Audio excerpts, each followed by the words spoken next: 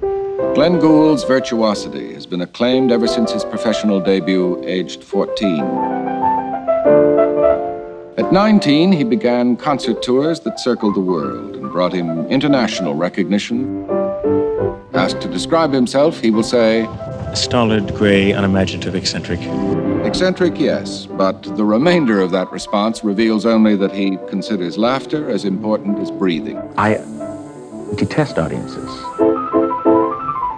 I think they're a force of evil. I think that in the early days I was running scared just a bit. I believe that the only excuse we have for being musicians and for making music in any fashion is to make it differently, to perform it differently, to establish the music's difference vis-a-vis our own difference.